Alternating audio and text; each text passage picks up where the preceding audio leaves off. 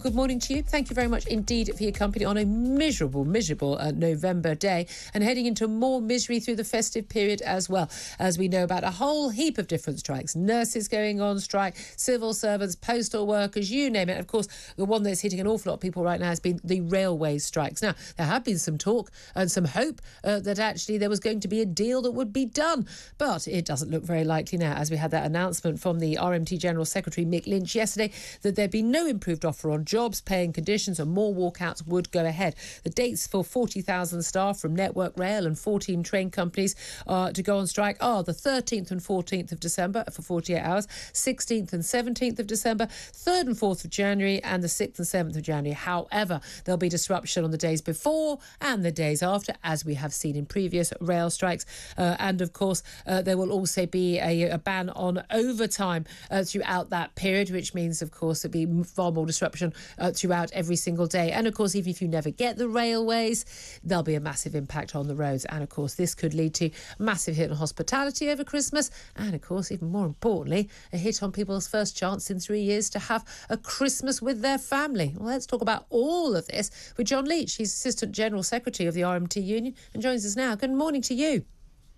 Good morning. Thanks for having me. Well, thanks for joining us. I mean, you know, Mick Lynch has been dubbed Mick Grinch for ruining festive spirit for an awful lot of people who've had a miserable year, facing a miserable winter ahead, 2 Christmases cancelled in 2020 and 2021, desperate to be with their families, and now they face the possibility they won't be able to get a train to visit their families and be with them over Christmas.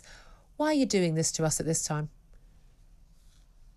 Well, the reality is all of those issues affect the 40,000 members of the RMT that will be taking this industrial action and have been since the summer. And all we're talking about is a fair deal. Nobody's had a pay rise for 3 years, and this will be the 4th year if we go into next year. We're dealing with billions of pounds worth of cuts facing our industry. People's contracts are on the table, and we're just demanding a fair deal for our members. We thought on Monday that was coming our way.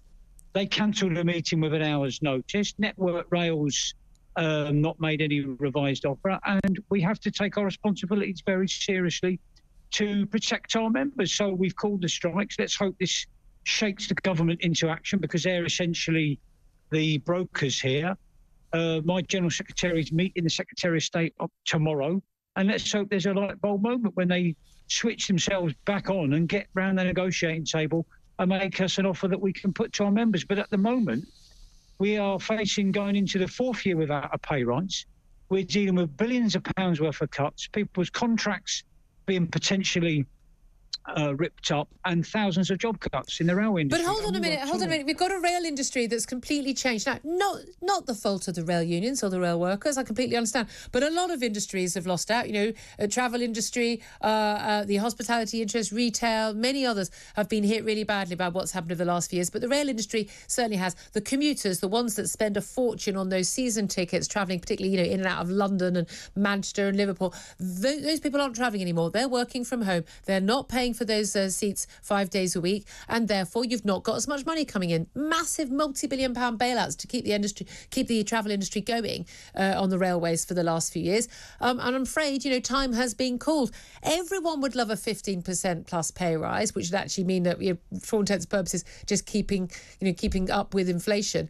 But the reality is most people aren't going to get to it. They're not going to get it. If everyone got a 15% pay rise across the board, none of us would be any better off, because everything would then go up by 15% to cover that. We're talking about a 15% pay rise. What we're talking about is a fair deal for our members. They ain't had a pay rise for 3 years. The cost of living crisis, the fuel bill that we all face, and Christmas affects them just like it does everyone else.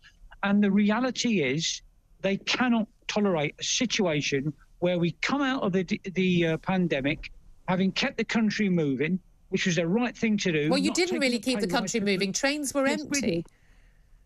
We kept the country moving. The 40,000 men and women who make up the railway, make up the RMT that will be on strike going forward, kept this country moving. They should be commended for that. Well, I'm sorry, loads of us were going to work. Loads of us were going to work. They weren't under any bit. Sitting in a train in a cabin doesn't put you at great risk of COVID. Yeah, they weren't working on COVID wards. It did. We lost members in the pandemic, as other people did. Yes, people died in every walk of life. You can't work from home if you maintain tracks or work in the control room on the railway. Millions of people went out to work during the pandemic. A fair deal for our members, and we are determined to get it. Okay. The government needs to get behind a settlement and we can do a deal. But if they don't, then we will defend ourselves. Well, listen, we spoke to Mel Stride, who's Cabinet Minister for Work and Pensions earlier in the show, and he said, look, later this week there is going to be a meeting between you and the Transport Secretary, Mark Harper. Of course, Grant Shapps always, rather famously, when he was Transport Secretary, said,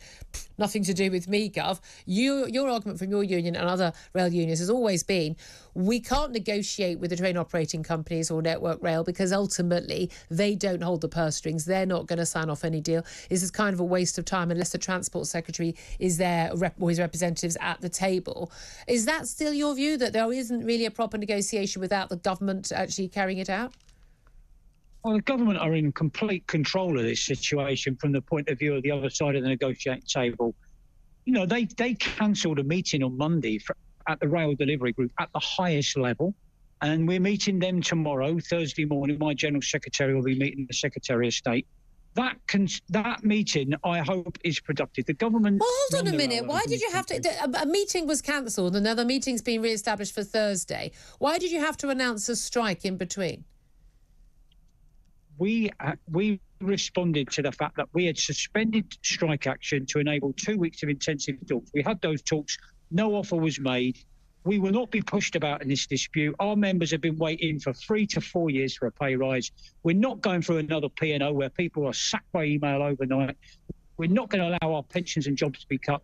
We will defend ourselves. OK, but listen, John, it's wonderful fighting talk.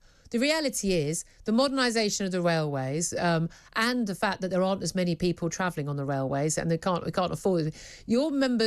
The number of people working in the railways and the pay deals and the conditions they're going to get, they are going to change. That's a reality. And lots of people will be, perfectly supportive of your members trying to get extra pay. Well, it's not extra, but again, to actually keep up with inflation. Lots of people are very, very supportive of that and understand that. The difference is you have the power to hold the country to ransom. Millions of families trying to actually enjoy a family Christmas the first time in 3 years. And you're using that power for the benefit of your members, but at the cost of millions and millions of families who probably aren't paid as much as many of your members. I mean, come on, it's a lot of people. You're going to lose a lot of support over doing this over the festive period. We've got a lot of public support out there. I wonder how long it'll last. We reject the assertion we're holding anyone to ransom. Well, you are. We're professional. Well, no, we're not. We're professional men and women who keep the trains moving, who deserve a proper pay rise. And they deserve to be treated properly, as does everyone else. This isn't a race to the bottom. But let's all have a pay rise of 15%. But the reality is the country doesn't have the money. I don't know where you get that figure from. We've not asked for that. Well, it's around what people are predicting inflation to be. It was like 15%. Right. So inflation is going to be at that figure. That's what some of the predictions have been. Maybe it'll stay at 11. What we want is a fair deal for our members. Everyone in society is facing the same problems, including railway men and women, and we will stick together. But most people don't have the power to have a strike that puts so many other people's lives, sort of damages their ability to get to work, to see their families over Christmas. If Sainsbury's supermarket people like staff who by the way also worked the whole way through the pandemic and had contact with customers, if they go on strike, people go, all right, I'll just go off to Lidl or I'll go off to Tesco. So, but you don't have that option with the trains. Okay, there are coaches and there are cars. Those aren't always an option for a lot of people. Yeah, but I mean, those other people you're referencing shouldn't be exploited either. They deserve a proper pay rise. Your members are being exploited. People need a pay rise in this country, wherever they work, whatever sector they're in, supermarkets, the health service, education, the private sector, they're self-employed. Yeah. This cost of living crisis affects everyone, and the railway men and women will stick together until we get a fair deal. But you do understand that if everybody gets a pay rise, and I completely understand the urge for that. I mean, the idea is everyone should try and get a pay rise. However, if everyone gets one, that's going to put up the costs. Again, those ticket costs, that means inflation, that's an extra cost to someone. Supermarket workers, that will put up the cost of the goods we buy in the supermarkets. Every single thing we buy will go up by that 15% pay rise cost. And then our 15% pay rise is eaten away by 15% inflation.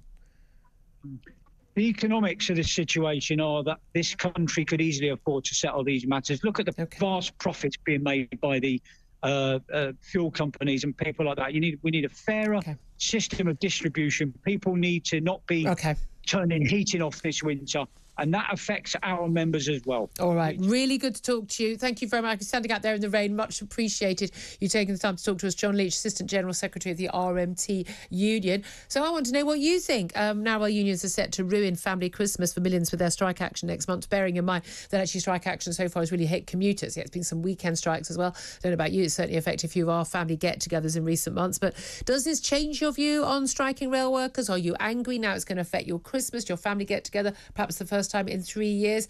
Tell us why. Maybe you don't change your view at all.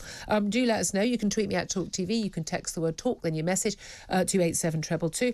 Let's get to some of the messages that have come through this morning. Stuart says, no, it doesn't change my view because all jobs are important. The cleaner on the trains, in the ticket office, the porters pushing around the hospital, and the person serving you in a checkout of a supermarket. People will moan, but we have ignored manual workers in this country and they are suffering. Oliver says, nothing biased here then. Now rail unions are set to ruin family Christmas for millions with their strike action next month. Well, yeah, but that is what they're going to do. That's not bias, that's a statement of fact, isn't it? Martin says the media, yet again, turning this against the workers and not those at the top who are racking in all the profits and refusing to pay workers the increases they deserve. It's okay when you work in a place where that doesn't exist. I'm not against people going on strike. I'm not against trade unions trying to do a better deal for their staff. I have an issue with essential workers who are able to have more power because they are able to effectively hold the country to ransom. I do have an issue with that. And I certainly agree that if train operating companies are reaping profits, while we're subsidising to a tune of goodness knows how many tens of billions of pounds the railways, and they're not paying railway workers even the cost of living rise, I've got a very big issue with that. My issue is with the strikes. Pauline says, nope, I still 100% support the strikes. I blame the government for not acting in good faith. Only so much that people can take. Nicholas says, it would be brilliant if they were all made redundant just before Christmas. Never have I seen such a group of people that desperately need a reality check. I don't want them all made redundant before Christmas. There wouldn't be any trains then either. Luke says, I still got the same low opinion of them. And Mark says, I should point out no strikes over Christmas are planned. Also, this can be sorted if Department for Transport sat down and talked instead of cancelling meetings with 55 minutes notice. Can I just say, if you're walking out on the 17th of December and the 3rd of January and you're doing a work to rule, no overtime, and your strike's going to hit a lot of that, actually that is going to affect an awful lot of family travel. It really, really is. There are already barely any trains over that Christmas period as it is.